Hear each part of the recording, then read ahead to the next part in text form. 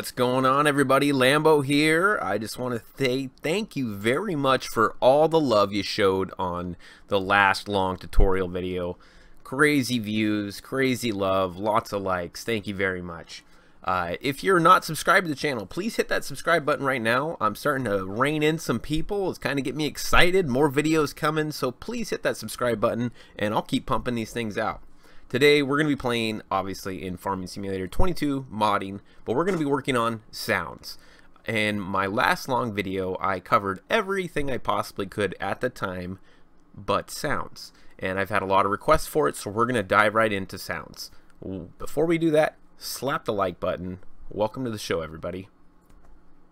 First and foremost, let's get knowledgeable about where stuff is. A lot of common questions. How do I find this? Where do I find that? You're going to find the answers to 90% of your modding answers inside your own computer. So mine might be different from yours. I purchased mine from Steam, but eventually I think no matter what system you buy it for, you're going to get down to this folder. Farming Simulator 22. It's going to have all this mumbo jumbo in here. You're going to spend the most time in this folder right here called data.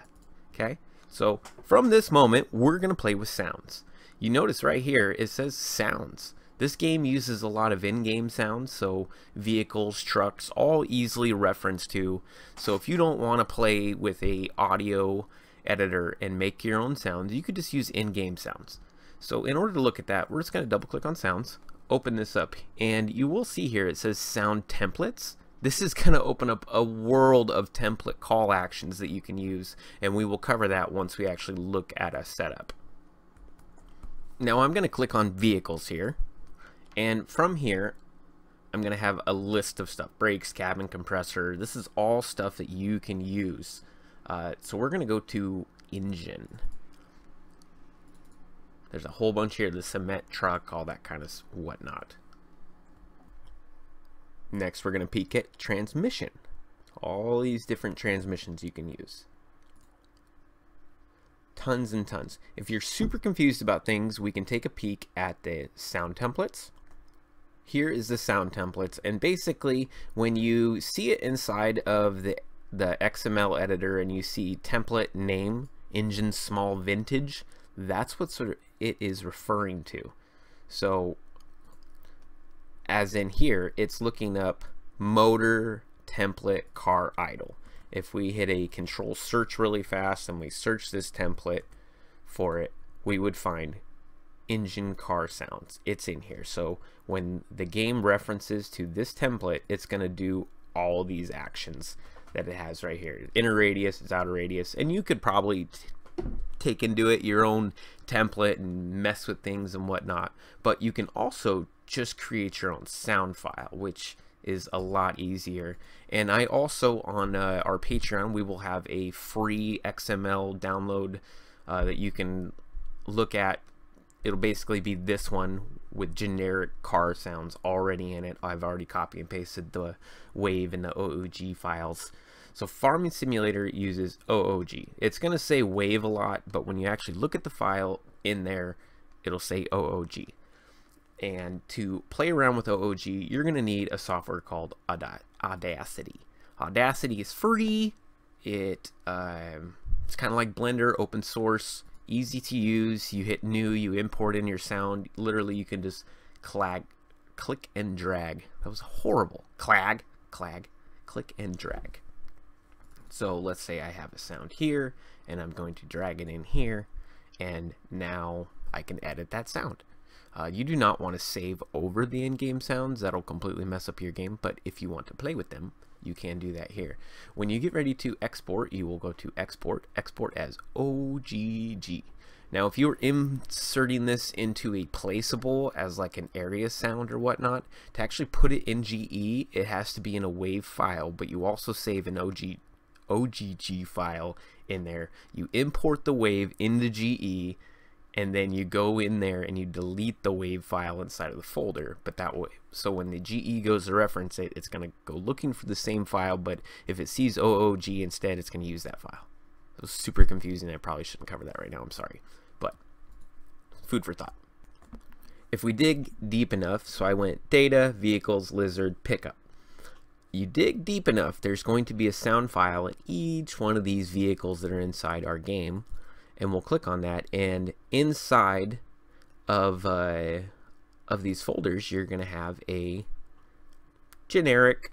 It's going to have a bunch of links to motor sound, all the template links, stuff like that, where it can find the file to. It's going to be digging for that, but that'll give you a good idea of a generic copy. So you could literally just copy this and save it into your mods folder so it references it. And if you can see what I did here, so this is my copy, the generic sounds one, and all I did was I moved the sounds of this lizard pickup from FS19 into my sounds folder, so it's no longer actually on the game system. If I'm referencing to it in the mod, this is how you do it. If I'm referencing it to the game version, what's available in game, you would use this data S. And see, this is actually gonna mess up. This is crazy. So this is probably gonna run an error, or it's already in there. I'm noticing a lot of these coding errors that Giants didn't do, but this should have an S in front of it. I bet you anything, if you look at the log when you buy this truck, it runs an error on that, because I didn't mess with that. Crazy. Anyways, moving on to the next topic. In my previous video, I told you to remove the sounds from the lights, the attacher joints, the drivable water splash, all that kind of stuff. If you didn't watch that video, please go watch that one, and you can kind of get a generic what has changed. But also, I released that video before GE9 was out, so there's some things outdated already. Crazy, huh? But if I want to refer to a template, here it is. Now, all those template names are the ones that I was referring to back here, so we would actually find water splash somewhere inside of the game file there. If I wanted to use my own sound, which I have in here already, I can link to where it is in the folder using that. All I would need to do is change template and file. So file, I would change the template, and then if I wanted to reference back to a whole bunch of different honk sounds, there is a ton in game already. I just copy and pasted these. Default engine sounds, same thing, and that's all just cherry picked from this main sounds template that Giants has inside their game. But at the beginning of each mod in the XML, you're gonna end up needing to move your sounds tag from where it used to be in the engine, in the motorized tag, I believe. You're gonna need to move it up in between the base tag now.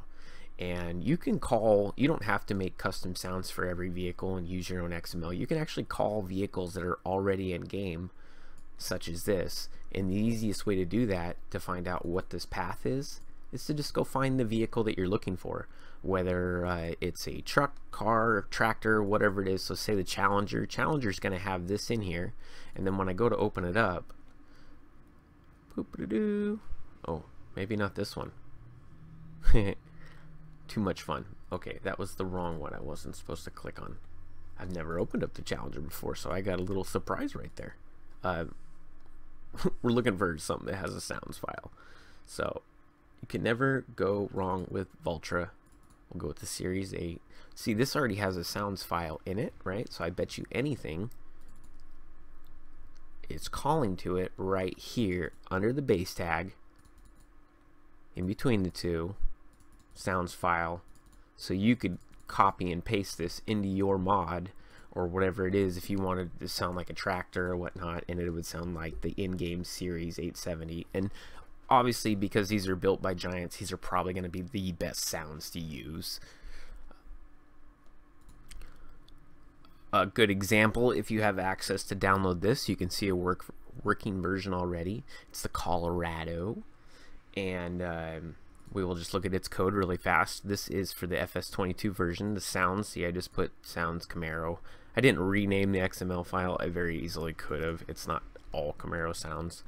But it's going to be looking in the sounds folder /CamaroSounds.xml. We will take a look what that looks like. So this is my mod before I zipped it up, and I have a sounds folder. It is looking for Camaro Sounds, and it's an XML file.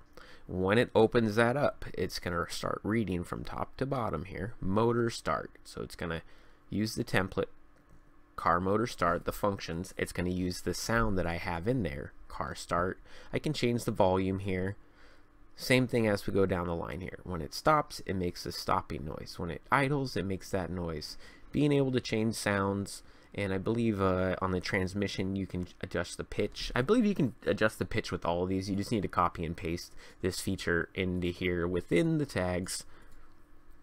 Gear start, this is starting in all the noises it makes when it changes gears and transmissional stuff. Lights, the sounds when it clicks on and off, and you can actually go into the sound template in game and change this if you wanted a different sound switch. Same thing with attach. You can make it sound like a transformer if you really wanted to, just swapping out the file with that. And I do believe this is going to be it for the video, guys. If you enjoyed this, if this helped, it might have seemed basic for some people, but I get getting a lot of questions about it. This is how you do car sounds. After you have this, make sure you hit save as. When you are saving it, make sure you put .xml. That way it doesn't save it as a text file, it actually saves it as an XML file. So you save it. I'm not going to resave it again. And then inside of your mod, you're going to ask it to call back on it. Be like, hey.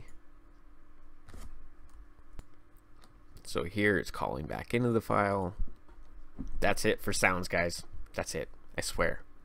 I kept it short. I kept it as short as I could. Some of you like long, but man, I fall asleep to some long videos. Thank you so much for watching. Hit the like, hit the subscribe. If you want more, comment down below. If it's a good video, I'll get on it. If it's not, that's all I got. Later, boys.